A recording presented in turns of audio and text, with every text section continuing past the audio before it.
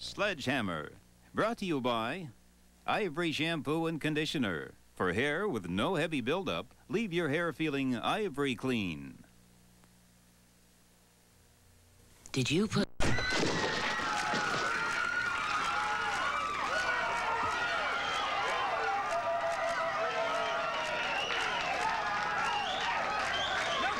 No autographs! Out of the way!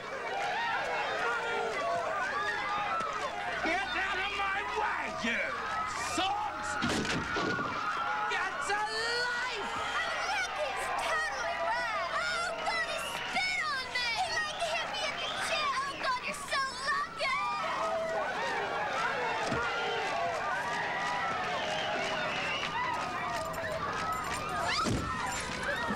Hello, love. Get out! I haven't got time for you tonight. Get moving! Now, you twit!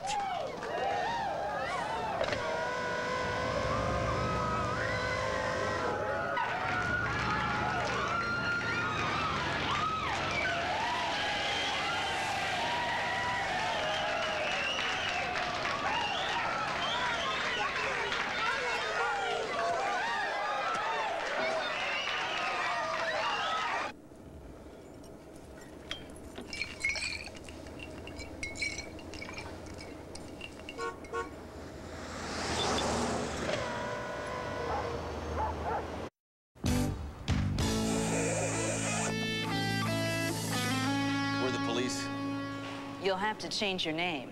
There's already a group called the Police.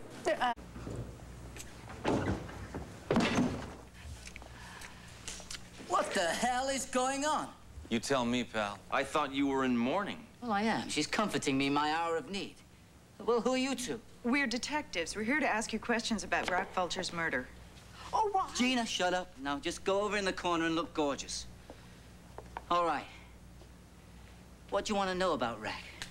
Like, who would want to kill him? For starters. Yeah, well, anyone would want to kill Rack. He was an animal, plain and simple.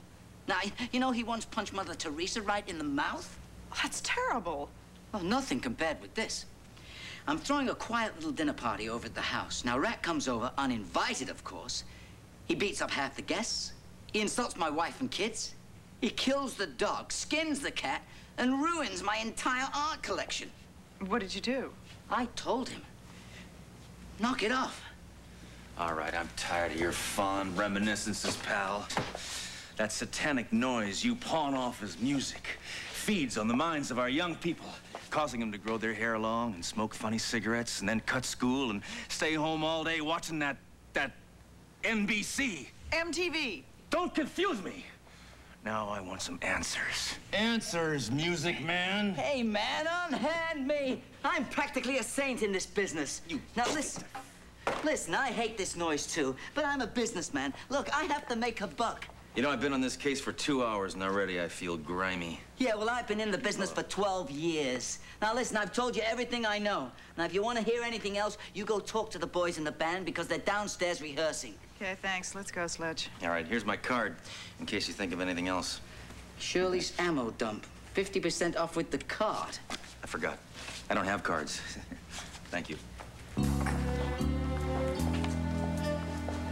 Gina, sweetie, if you're going to dance, turn on the music. I find you very attractive.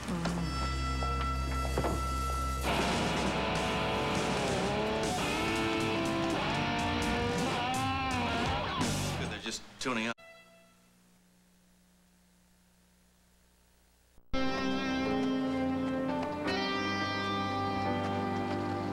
This must be a very devastating day for you. My deepest condolences. Yeah, it was my bloody plane. Oh, you're referring to the loss of human life, yeah. That hurts too, I guess. Mind you, they were only technically human. What are you crying for, pal? They treated you like trash. I know. It was the best job I ever had. Why weren't you on the plane? Oh, they made me hitch. Hike. Have you got any idea what happened to the plane?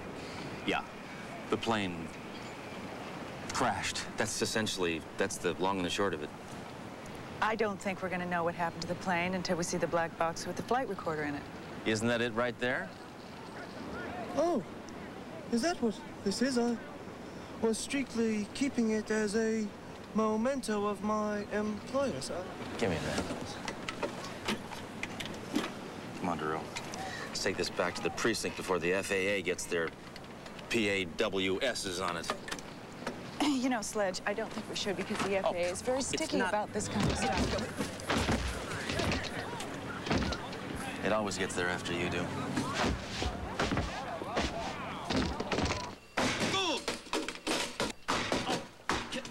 Oh, man.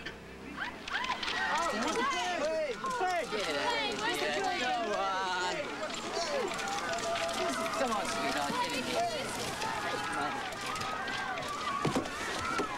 Hey, wait a minute. I don't remember inviting you two in here. That's all right. I don't stand on ceremony.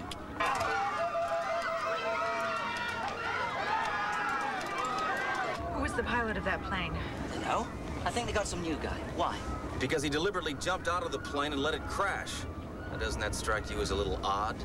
Now look, if you were riding a small plane with those three maniacs, wouldn't you jump too? He's got a point there to roll. Your lack of remorse is detestable, Mr. Vicuna. Is it because record sales increased dramatically after an artist's death? On the first account, detective. They were not artists. And on the second account, their fans are so wigged out they don't even know they're dead. Oh, come on. I know you're going to cash in on those record royalties now that those bozos are extinct. Now listen, I don't like where this is going. Now all their royalties from their records go to their next of kin. That is, of course, if anybody admits to being their next of kin.